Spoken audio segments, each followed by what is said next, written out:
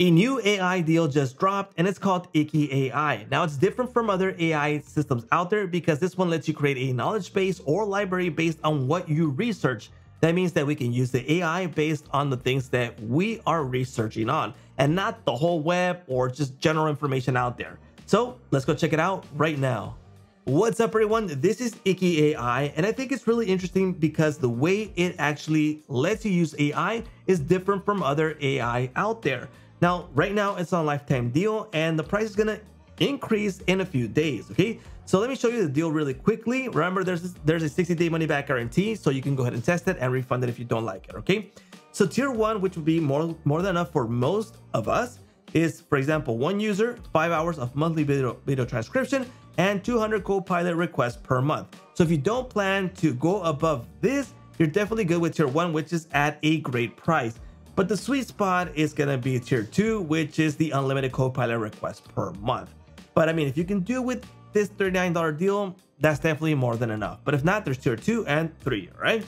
So IKI.AI, what makes it different?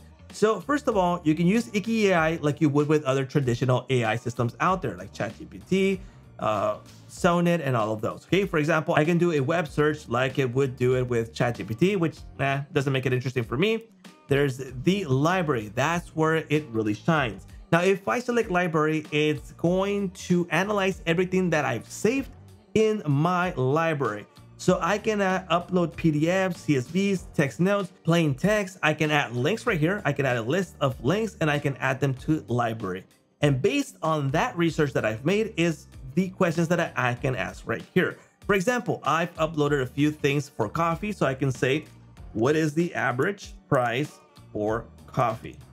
Okay, let's go ahead and select that. And based on what I've researched is how it's going to get the data. Here it is. So the price range for this one is $15.75 to over $25 for different coffee products. And this got it from the data that I've provided in my library. So for example, I can say something else like, for example, I can ask it what type of grinders are under 1,000 and let's see what it responds to us. There it is. These are the grinders that are under 1,000. And in this library, this is what I have so you get an idea. So for example, in my collection for library, there's a PDF that I uploaded for accessories. There's a PDF for coffee bags that are being sold, some matcha things, and some other links. For example, shop.casio, starbucks.com.mx, starbucks.com, etc. All right. So based on the whole library, I can ask it questions, and that's what sets apart IKI.AI. Now, if I also have the option to create collections. So in this case, I can really specifically start the AI system with this. For example, this is my collection for coffee things. And again, I uploaded my PDF, some websites, etc. And I can use this right here. So I can ask Iki for some information here. I can choose the AI model that I want to use, GPT 4.0 mini, GPT 4.0, and Claude 3.5 Sonnet, right? I'll use this one. And then I can have these little quick ideas, for example, write a tweet. And it's going to write the tweet based on this information that is provided, okay? Check that out. Or I can ask it something like, for example, what is the lowest price for a coffee grinder? So it's like that, and it's going to read the information, and here it is. This is the lowest price for the grinder, $1,300 for the Oreo Mini, which is pesos in this case because it's in Spanish. And it grabbed the information from this selection on my data here on my library. So just like that, it gives you the idea of how you can use IKI.AI. The idea is to create your collections, add that information with the options that it provides you here. For example, uploading the PDF, CSV, text, or add note library, or add links right here. And it's gonna read that data and have it ready for you to use here on IKI.AI. Now, there's also a community where you can sign up where other people are doing research and adding things into their own library that they make public, and you can sign into it and use that data. For example, go-to strategies, or for example, LLM for beginners.